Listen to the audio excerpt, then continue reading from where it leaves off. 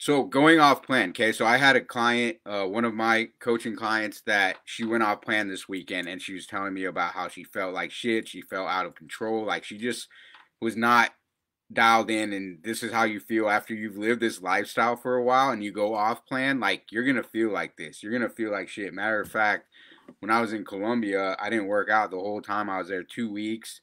And I felt like shit. Like I literally was like a little depressed, like just kind of down in the dumps, just no energy.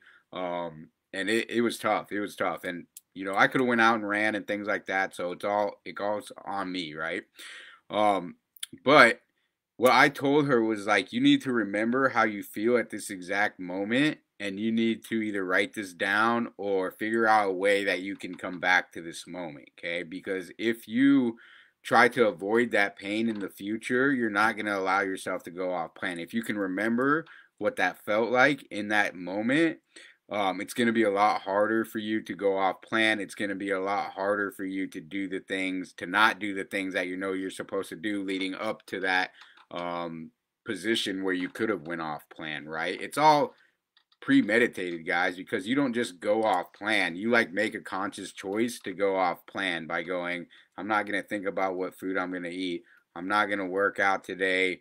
Those are all premeditated thoughts, guys. So just saying that you went off plan is not a very good excuse, honestly, because like you've thought about going off plan, even if you didn't intentionally do so, like you made that choice. So you have to fess up to that choice. And the client that I'm talking about, she did that. So that was good, and we kind of got somewhere with that. So one thing that really worked for me, guys, was, and this doesn't have to do with me going off plan, but when I went to Colombia, the last time I went, I remember how I felt because I wasn't doing what I needed to do to get my Spanish up to where it should be. Okay, so like if you don't know me personally, like I was adopted at a young age. Maybe 5 years ago, I found my family in Colombia. Now I get to go back there once a year, right? And it's great and I love it, but my Spanish is it's really shitty. Like it's just not good, right? And I get by like I say I'm really bad, but I can get by when I'm there, okay? But it's nowhere near where I want it. And when I was there, it was frustrating because people would have conversations and I just couldn't understand them, or like it kind of makes you feel dumb, okay? So if you've ever been like a foreigner in another country and you can't speak the language, like it's kind of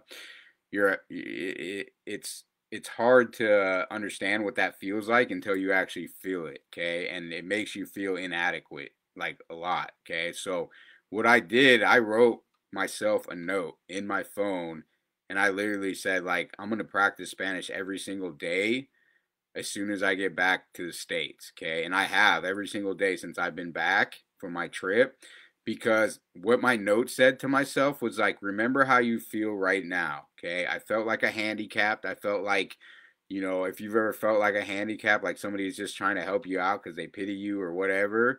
I felt like, kind of ignorant. I felt like, I hated that I couldn't, um, explain myself. I hated that I couldn't understand everything. And I'm not, even when I go back again, I'm not going to understand everything. But like just the fact that I know I did the work leading up to the next trip, I'm going to be okay with it. Okay. I wasn't okay with it because I had done the work to a certain extent. And then like a month or two before the trip, I fell off. I wasn't doing my tutoring sessions. I wasn't studying on my own. So I just fell off for like the last 2 months before the trip.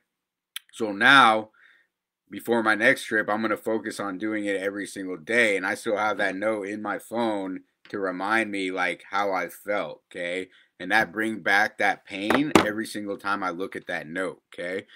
So I hope that makes sense, guys. It's a really good way to trick your mind into doing things that you should be doing, okay? Because you're reliving that pain, okay? So for you guys, reliving that pain would be like, man, I remember when I tried on that bathing suit in the store and it wouldn't fit. Like that really sucked. Or I remember like going to the pool and I didn't want to take my shirt off like because I was so insecure. Like write that pain down in your notes in your phone or on a piece of paper and look at it every once in a while and think about it. Like I don't even have to look at my note. I already know what it says, but I think about it all the time now because it's in here, right? Um, you know, the pain could be a lot for you guys. Like, what level of pain does it take for you to finally switch where you're supposed to be. I have that conversation with a lot of you guys when I talk to you on the phone for the first time. Like, well, I don't know if I can do this. Like, dude, you told me you're this much overweight. You're having health issues. Da da da. Like, what level of pain do you need to go through to finally wake up and do this for yourself, right? And I have to have those hard conversations with people because they won't wake up unless I do.